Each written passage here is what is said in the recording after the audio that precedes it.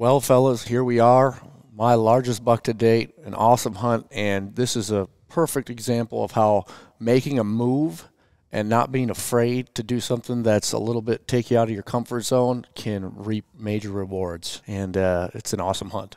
Casey, that was a fantastic hunt. I mean, the execution, everything, it was fantastic to be able to come together, but I know that there's a deeper story behind the movement of this blind, because we had done extensive work in creating bedding thickets, doing some TSI in and around a previous set, but you guys went ahead and went super aggressive and made a tough call to move a blind. But kind of walk us through like pre and post experiences with this whole kind of setup. Well, what makes it more difficult is, was it 2 years, Casey, prior to this? 2 years we shot wide load. It was 2 years out of the set that we moved. And so we had 3 years of observation out of the set before we moved it. And we kept saying every single time we would go in there, we liked it. Yeah. And it produced, I mean, it produced a Boone and Crockett whitetail with a bow. But we're like, you know what, it just never felt right on our exit and entry. Yeah. And we had all the TSI work, we had the food, we had the water, everything was already there. But every time we walk in and out of there, we're like, we are our worst enemy. But we couldn't quite figure out what's the next move. And after seeing it for 3 years of deer traffic, we were sitting there going, it became really quite simple. It wasn't really like it was a monumental decision. It wasn't. Right. Because we had 3 years of watching deer traffic moving on the east side, and we're like, that's it. And we walked over there that fall, and we found the tree, and we were like, we can always go back. Yeah, right? For sure. Rich is pull the trigger, make the move. We knew how good it was, but we truly thought with this one we'd have a better wind direction, better entry and exit, and it's the first hunt of the year.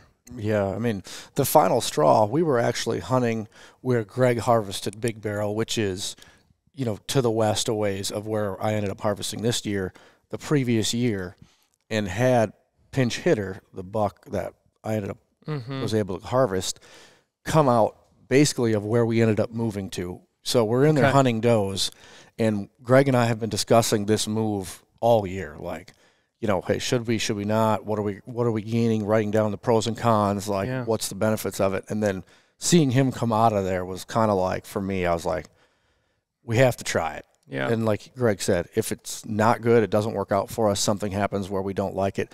But we had a pretty good idea. I mean, we were gaining 3 different wind directions by making the move. And reducing a lot of the entry-exit. That route became really superb on how to be able to access that blind. So, Adam, are you able to show us here on the map where that previous blind was, and then kind of where it got moved to and what those entry-exits were able to, you know, kind of change and gain for this setup? Because to me, that's just the whole story of the hunt, is still being a student of those observations, watching how deer reacted to these bedding cuts, where the food was, and then just realizing, gosh, we can make this thing just a little bit better. Adam, with Onyx, can you do the line distance and go from where the blind was to where it is? Tell me how far that is. It's already 180 yards. 180 yards.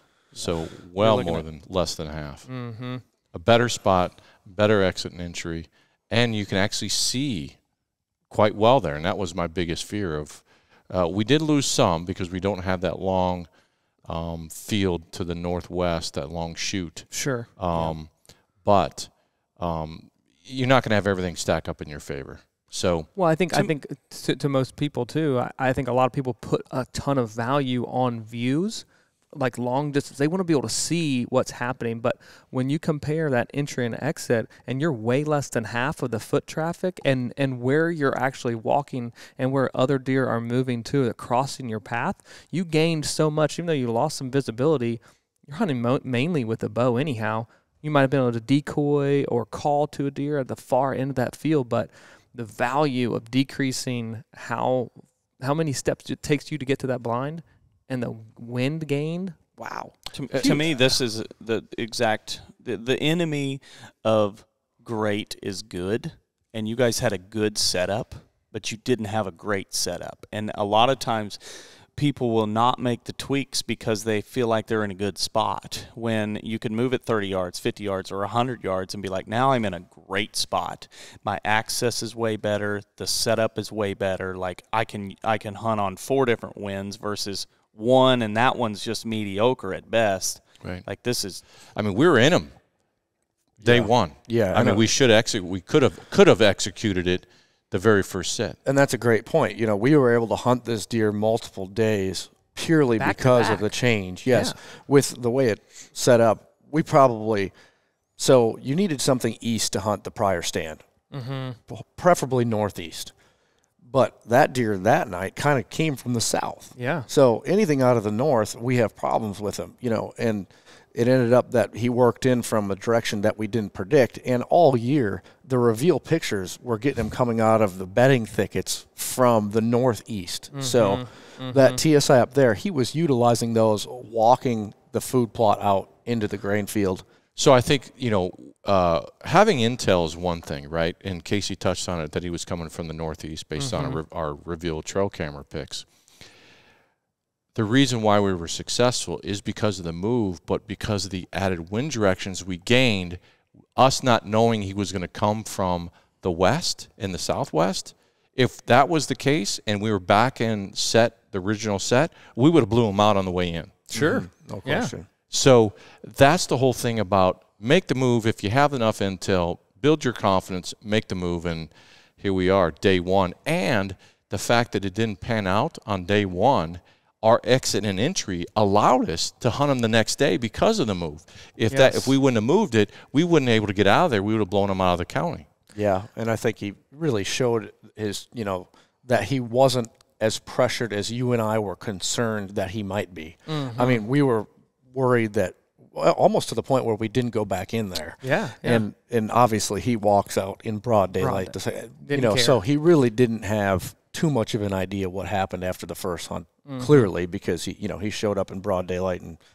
But if we're on that other side, we don't have a chance day two. And that's what I really like about the setup here is not only does this perform really well early season because you have that green to grain transfer, you've got multiple food sources, but you look at this set on OnX and where those bedding thickets are, if you're drawing a kind of a line of ridgetop, and most of those bedding thickets are on points, right? Because that's very advantageous for deer to bed on. Now we're putting the right cover and structure on there too, so they're going to do it more consistently.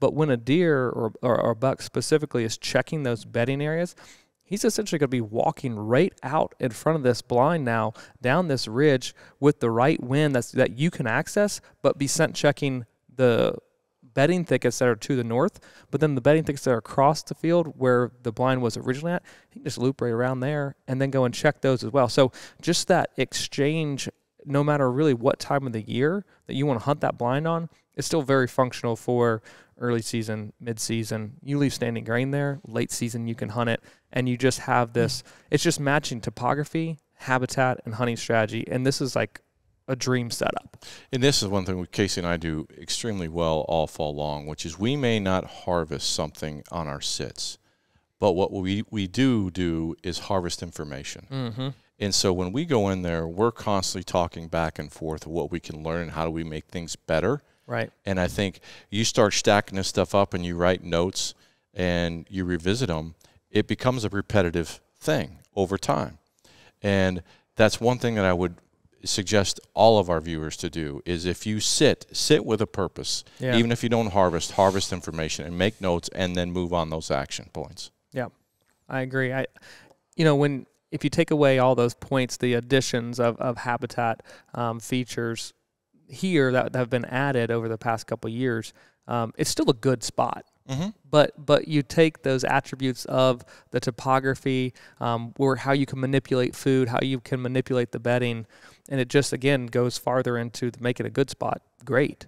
Well, OnX Hunt is a great example. You and I would sit at the table for hours trying to spell this out, using all the tools without having to penetrate in there and spelling it all out right in front of us, and then that's how we made the move. Yeah, I probably say this about every location that we have success at, but it's one of my favorites. We call it pond pinch for a reason. There's a pond that forms a pinch on the top of the hill, but if a deer pops out in the green, a deer that is your target deer, he is in big trouble. As long as because there's just no room once he reads the script. He has to commit to come out in front of the blind. Yeah. If he comes from the opposite direction and is moving in your direction, he's still in big trouble. The way that is pinched down right there, you're just in him from both ways. It's very good for us and very bad for them. Yeah. And it just works great. And those are the places on a farm, and I feel like every farm has some of those areas that sometimes they're often overlooked, or they're not, if you will, exploited to the degree that they can be. Maximized. Yeah, like where can you continue to add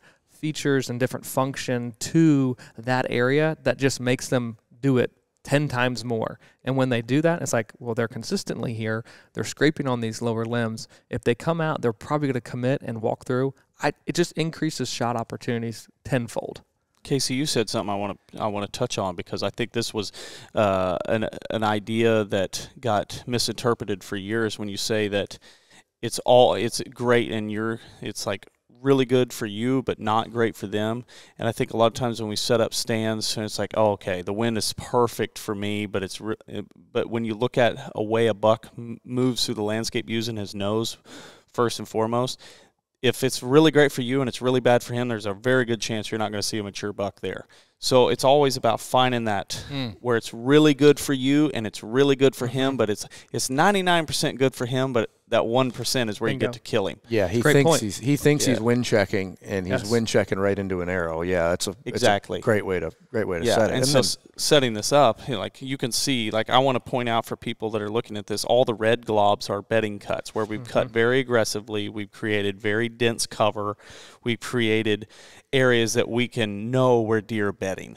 And then you see the white, and that's a TSI area. So we're looking at east, mainly north and a little bit of west and a lot of east slope there. So it's additional bedding, but it's not the dense cover that we're looking for in the red. So we're basically bringing the deer very closely to the location. So early in the season, we're bringing them very close, so they don't have very far to go when they stand up to come to the food source. And that time of the year, we're looking at greens being standing beans aren't as attractive, and so we're trying to lure them into very palatable, very green forage, shortening that distance from bedding to the location of the blind, and you got great access, and which is funny. Dynamite.